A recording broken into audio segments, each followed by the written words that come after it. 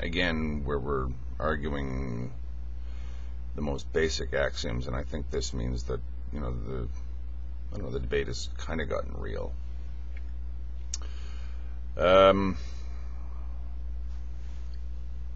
a certain perspective, I agree, the affirmative position is somewhat herd-like, because throughout what we would call, I suppose, orthodox views of social engineering, I think reproducing and being fecund, whatever, never been good at that word, the assumption is that people will continue as some sort of obligation to, as it were, keep the ball rolling. I understand that objection.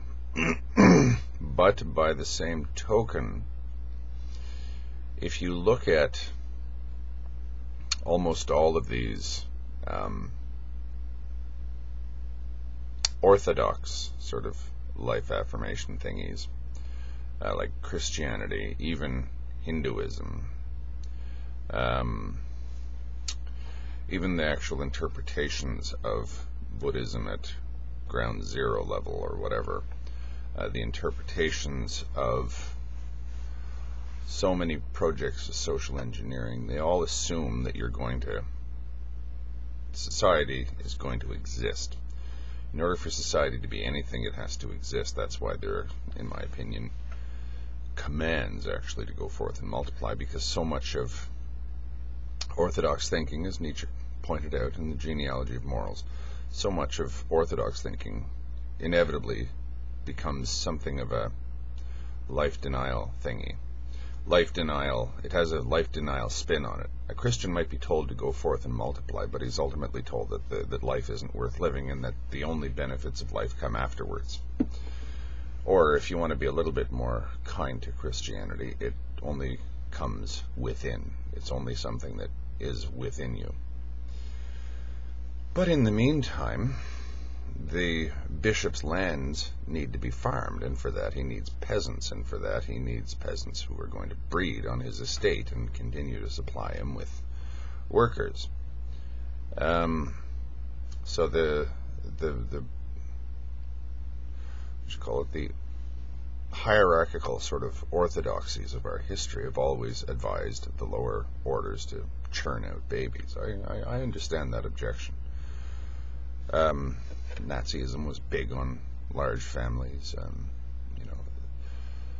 The caste system in India, which I'm not really comparing to Nazism, but it all says that, all these things say that even though being lower class really is not a desirable position to be in, it is ultimately desirable to have a lot of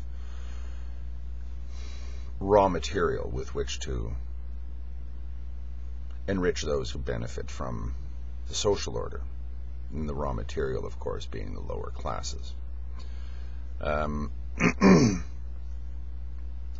But again, the genealogy says that it's a sort of a fascinating kind of life denial inherent in all of this, because to control these minions that the baby factory is supposed to churn out, you have to control their minds, and that's ultimately what I find Orthodox religion is about. It's about spinning this big myth that people can buy into, and then they can be controlled by the people at the top.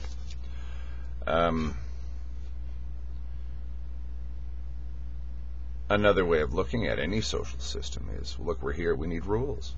It's as simple as that. Speaking of, say, the caste system in India, very few Indians will speak in favor of the caste system. They don't think it's a good thing at all. But they say, look, it's fact. That's the way our civilization is. If you think you can remove that, if you can delete that from us, good luck. You're simply going to destroy everything. So maybe the caste system does kind of stink in many ways, but it's all there is.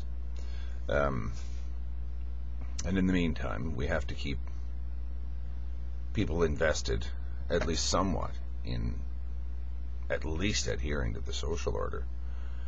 Even though, if people were to sit down and think about what they were doing, they would suddenly see this for what it is.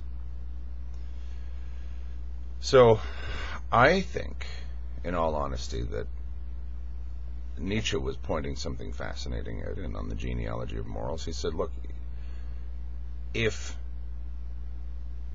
it's sort of a double sort of life denial that is first presented to the ruling group, who then mirror it back onto their subjects. Or do you call it doubly reflected ressentiment or something like this? Life denial can be a powerful means of social control. I've already dealt eons ago, but I don't mind reiterating this idea of sexual guilt in a lot of religious traditions. We need people to have sex because we need them to have babies, or we need them to have these harmless diversions to keep them in order. You know, the wine, women, and song that the herd seems to need. It's bred in circuses, it's myths, it's Maya, all this kind of thing. But we also want to make sure that we don't let that kind of license mean that we don't control them anymore. We want to control their access to these things. We want the herd's access to all these goodies must be through us, and we can say this is when it's good, this is when it's bad. The priesthood. And when it's bad, we're just saying it's existentially bad. We're saying that it's ontologically bad. That we want you to go out and have as many orgasms as possible, but we want you to hate yourself for having any orgasms at all. It's control. And self-hatred, I think, is ultimately kind of a tool of social control. And not only do you have somebody who actually is dishing you up a big dose of self-hatred, but they're saying that I'm the only way out of it there. Thus do all priesthoods arise, I think. So I would say that the herd often is, more often than not, in a life-denying sort of situation, and it may not even be aware of it. As they keep saying about Benatar, people just don't even know how bad their lives actually are. I agree. But by the same token, do we want them to know how bad their lives are? And if they don't know how bad their lives are, if they did find out, what would they be then? Well, they would be life deniers, because we've always told them that unless you follow our rules, life isn't worth living, so follow our rules. But then they realize that our rules are garbage, and then they go, wait a minute, that means that everything you've told us is garbage. That means we're at the nihilistic fork in the roads that Nietzsche said is inevitable, so long as we have Judeo-Christian ethics and don't believe in Judaism or Christianity anymore, or Islam or whatever. Because that's the end game, right? The end game of this life denial thing is the idea that pretty soon there won't be any people on the earth. We'll all be up in heaven, and we'll all be in some sort of an ideal, and everything is futile, but there's a pot of gold at the end of the rainbow. The Christians call it heaven, the Buddhists call it nirvana, the Jains call it kaivalya, which is, nirvana is just the blowing out as in a candle. Kaivalya is isolation, as in, as I say, the soul floats to the top of the cosmic skull. You're in the body still, but you're isolated from it, because the distilled essence of your soul is now floating on the top of it. The herd, I understand what you're saying when you say that the herd is life-affirming, but I would say it's life-affirming only in the sense that it's having a carrot deliberately dangled before it by the various mythologies, by the various distractions and anchors and sublimations and that kind of thing that are fed to it, and by whatever priests are screaming from the pulpit of this age. The priests of our age are either actual church leaders or whatever, or now increasingly they're advertisers, TV producers, meme generators, Facebook, this kind of thing. It's just all a big thing that is aim, and I don't even see it as a conspiracy. It's just its aim is to give our lives meaning because we want meaning. It's not that somebody is deliberately deceiving us. Is that a lot of people are saying, I like it here in this world, or I kind of like it here. I believe that it could be good, but I want some sort of end game to it all, and that I can strive towards. As I say, a lot of people at my age are now sort of saying, I've worked all my life in a bank, or I've risen through the ranks, and I now have arrived at a position of some importance in the grand scheme of things, as I define it. And now at my age, I go, was this all worth it? Oh my God, maybe this was all just crap. Maybe that's the identity crisis that is supposed to strike people like me at my point in life. I don't know. I think that I had my existential crisis in my early 20s. So maybe it's not hitting me yet, and I'm just, hubristically saying it's not going to hit me, or it already has. But I think that I've already dealt with nihilism and existential vacuousness for a very long period of time, and I'm comfortable with it. It's not something that I'm terrified by. So what is the fundamental nature of the herd? Well, I know we're just pointing fingers here, but I find the herd life-denying. Because, as I say, there's a great deal of fear that is used to motivate the herd. And I say, don't fear anything. There's really, literally, nothing to fear. Really. Omnia transient. Que sera, sera. Determinism. There's only necessity. How can you possibly fear that? Makes no sense even to allow yourself to fear it.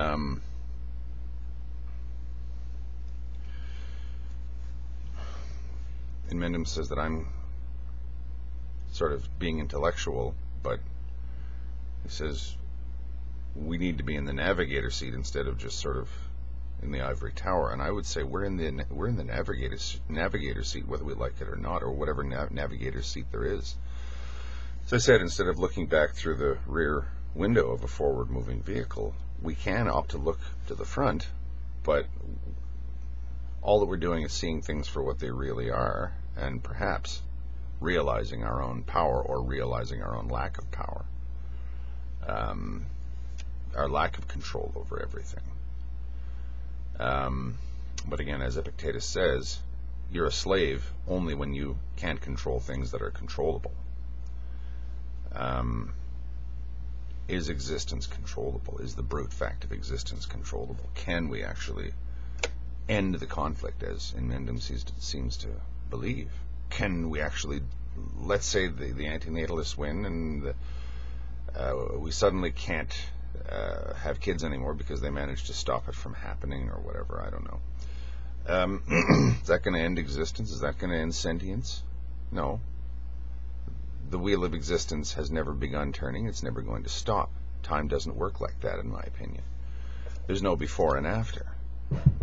Existence simply exists. It just, even we don't know what existence is. We don't know what it means to actually exist. We don't know what it means to actually be sentient. We don't know what consciousness is. But consciousness is, and existence is. People who say, okay, we stop having children, we've moved towards ending consciousness. I want you to demonstrate that. I want you to show how that is going to be the case.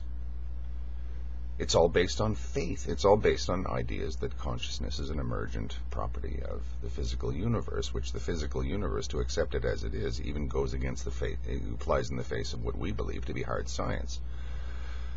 And I've spouted in a million videos why I think that way. You're going to stop existence. Let's just say that life just was this random chance in 100 skillion years, eons, whatever you want to call it. Take a Lovecraftian view of time. We're not talking about eons, we're talking about millions of eons. That schema has forever. Forever. It has infinite time and infinite space in which to attempt to replicate itself. Or in which to not even attempt, but just in the randomness of existence, the randomness of as they say, the universe universing, just keeps going on and on and on and on.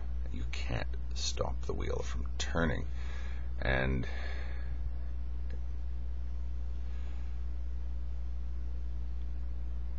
what really is, as I say, I can't see this other than a profession of faith. When people say we can actually make a difference, we can. Show me. Show me. I really want to see it. The conflict has to be ended somehow. That assumes that it can be ended. Winning has to happen. How are you going to win? How do you win anything in a deterministic universe? I simply can't see it that way. For there to be a third-person perspective on things, as Pyro pointed out in his previous, or in the video he referenced just a while back, in order for a third-person perspective to even exist, there first has to be a first-person perspective.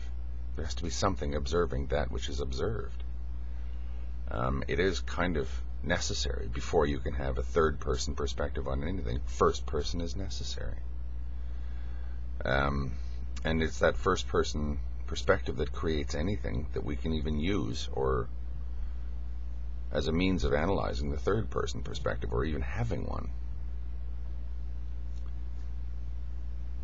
If somebody is positing the view that existence can be tampered with, one way or another, I want to hear your hypothesis.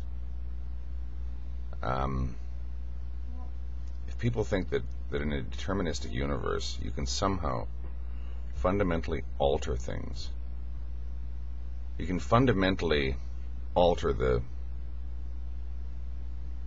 process of necessity. If you can alter it, it isn't necessity, is it? If you can change an outcome, it's not determined, is it? Again, do your best. Time has forever in which to change what you've attempted to do. Forever.